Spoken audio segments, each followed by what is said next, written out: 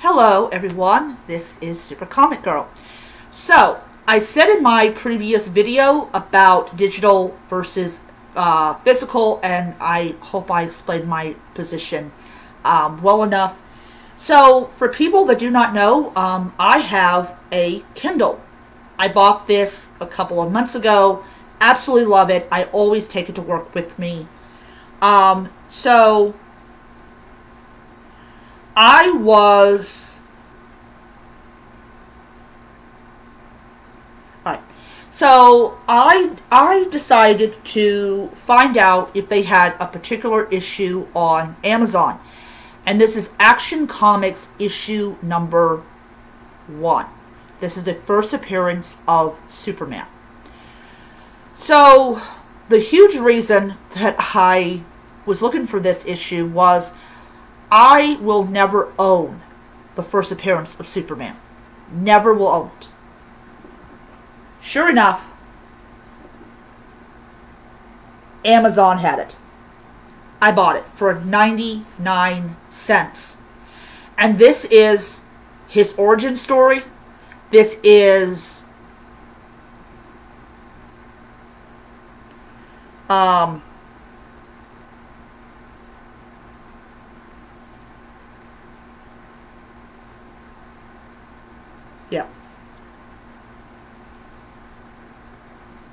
Action Comics issue number 1. I own it. And have that.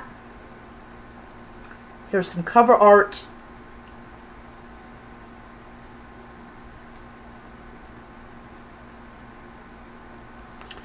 So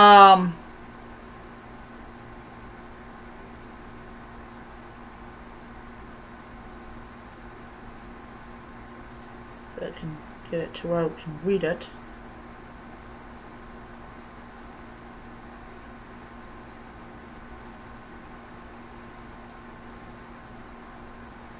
And it's like it says as a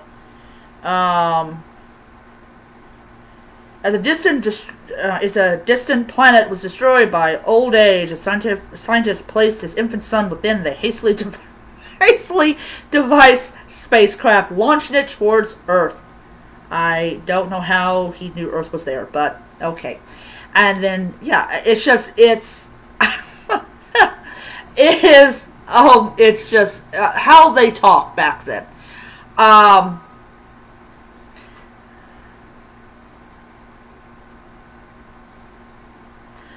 Yes, this is him with a woman over his head. Okay, this is definitely not Lois Lane. I don't even know when Lois Lane appeared, but I will say, I just got a kick out of this comic. And so, yeah, so, yeah, so you have this bad guy with a gun, and of course Superman manages to get through. Yeah, the only thing that I really did not like, oh yeah, here it is. So yeah, you can do that.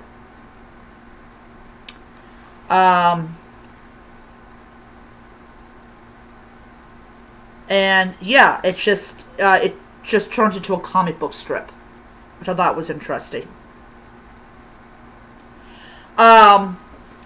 But yeah, so I wanted to get this issue because I wanted to see what was why is this Action Comics, why was Superman's appearance like, I would say how did people respond to Superman when they first encountered him in Action Comics number 1? And I'm pretty sure that if I was a little girl back in whatever year this came out, and I know somebody's going to say, it came out this year, I probably would have been just glued to my seat and everything. And what I really liked about this Action Comics compared to Detective Comics #1, which is supposed to, I believe, is supposed to be the first appearance of Batman. The Batman comic had other stories in it. Action Comics just has one story. This is Superman. This is Superman saving the day without Lois Lane around. And you know, you right off the bat, you discover he's a reporter for the Daily Prophet. It's not the Daily Prophet, Daily Planet. Oh my! I am not fixing that mistake. You get it as is. The Daily Planet. I'm sorry. But he's a reporter, and I'm reading this, and I'm just blown away about how good this Superman is. Great. He's heroic. He's kind. You just get a story. You don't get other stuff with it. And I'm not going into the other stuff that we get in today's comics, but this is why I got Comixology. This is why I buy digital comics from Amazon. As much as I don't like what Amazon does, I really do appreciate that I can get a issue of a comic book that I will never ever own physically in a digital format. And that is why I pay my Comixology bill every month. This is what I enjoy.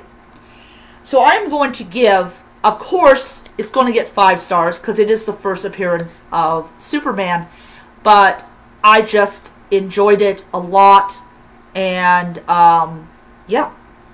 So if you guys have a digital copy of Action Comics issue #1, what did you think about it? I mean, and also, was there Lois Lane in this one?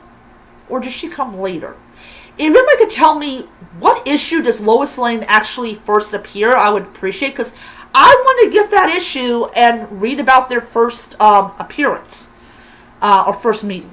But yeah, sorry about the Daily Prophet thing. I was like, oh. But yes, I loved it. It was a great comic. And I'm going to continue to get them in digital, especially the much older ones that I can't get my hands on. I definitely want to get the older Flash from like the Golden Age, like from the Silver Age and all that. But yeah, so please answer my question. When did Lois Lane appear in Superman? I would appreciate it. Or Action Comics. So I'm going to be hunting down the digital version of the hard to find comics, and I will be sitting down this summer reading them, reviewing them. Oh, and something else is anytime I pay for a comic digitally and it goes on thing, it automatically I'm going to have it put in my collection so I can sit back and I can just relax and enjoy reading a good book. So I'll see you guys around. Bye.